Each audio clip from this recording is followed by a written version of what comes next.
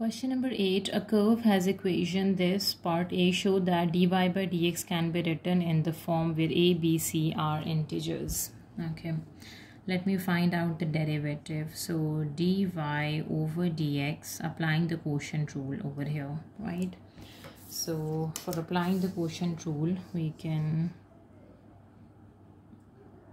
say the denominator function its square, which is x plus 4 whole square, the denominator function, and the derivative of the numerator function, which is 3x square minus 5, its power is 1 by 3, its derivative, minus the numerator function and the derivative of the denominator function d by dx of x plus 4. X plus 4 derivative is just 1, and here we are applying the power rule. So dy over dx, this is x plus 4, and the power rule is applying the power. The base is 3x square minus 5 and power minus 1, and the derivative of base function is 2 times 3 would be 6 and x, and minus 3x square minus 5 and 1 by 3, right? And its derivative is just 1. X plus 4 derivative is 1.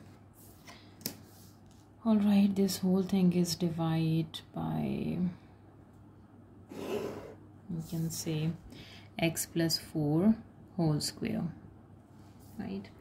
Now we can cancel 3 times 1 is 3, 3 times 2 would be 6.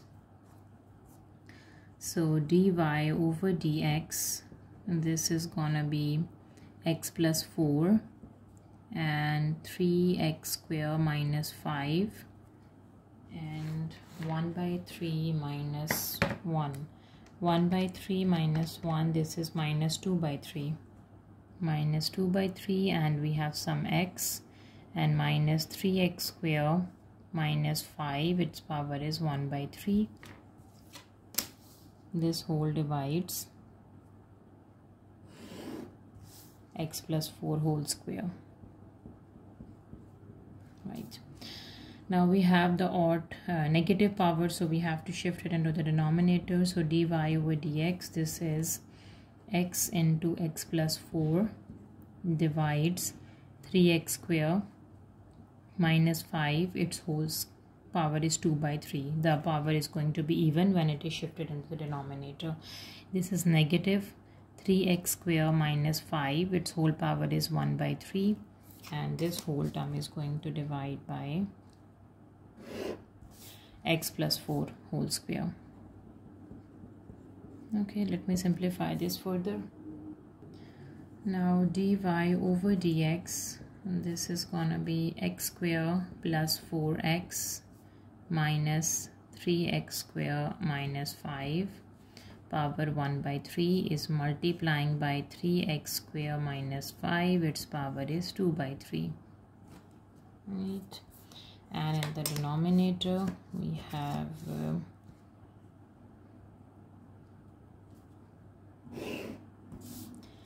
we have 3x square minus 5, its power is 2 by 3, and x plus 4, its power is 2. Alright, further simplification, x square minus 4x, so the bases are same, we can add the powers. 1 by 3 plus 2 by 3 is 3 by 3, which is just 1. So minus 3x square minus 5, its whole power is just 1. And the denominator function stays the same, which is 3x square minus 5 exponent 2 by 3 and x plus 4 exponent is 2. This is dy over dx. Okay, now in the next step, let me open the bracket. We have a negative sign outside. So this is x square minus 4x minus 3x square plus 5. And in the division, we have 3x square minus 5. It's 2 by 3, and x plus 4, its power is 2. One more step, we have dy over dx. This is gonna be, we have x square and minus 3x square. Sorry, there is a mistake. We have 3 times 2 is 6. This is 2x, sorry. Not just x, it is 2x. So when I am multiplying this is 2x square, and 2 times 4 would be 8x. 2 and 8. So this is 2 and this is 8. Okay, so 2x square minus 3x square is just minus x square, minus 8x and plus 5. And the denominator stays the same, which is 3 exponent 2 minus 5 whole exponent is 2 by 3, and x plus 4 exponent is 2. So now you can see the derivative is in the form of ax square plus bx plus c over this. A, b, c should be an integer. Minus 1, minus 8 and 5. These are the integers. Now for part B, hence find the x coordinates of the stationary points on the curve. Give your answers in their simplest exact form. For stationary point, we have to put dy over dx equals to 0. Right, we have done the derivative. We have dy over dx, which is equals to minus x square and plus 8x and plus 5 plus 8x plus 5 over 3x square minus 5, its power is 2 by 3, and x plus 4 whole square. We have to put this equals to 0. So cross multiplication, the denominator is multiplying by 0, that is just 0. So minus x square plus 8x plus 5, this is equals to 0. We are just working on the x coordinates of the stationary points, right? So that is a quadratic equation. Let me apply the quadratic formula and simplify. So x is going to be negative of the b value plus minus square root b square minus 4 times a times c.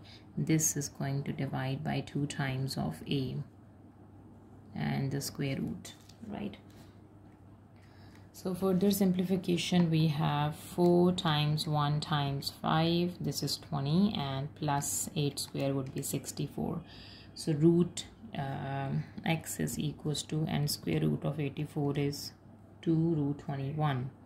Minus 8 plus minus 2 root of 21 divides minus 2, right? Now for further simplification, so x is equals to negative 8 over negative of 2. 2 times 4 is 8, so 4. We have plus minus, 2 is cancelled with 2, and root of 21. So these are the x coordinates of the stationary points on the curve. 4 plus root 21 and 4 minus root 21.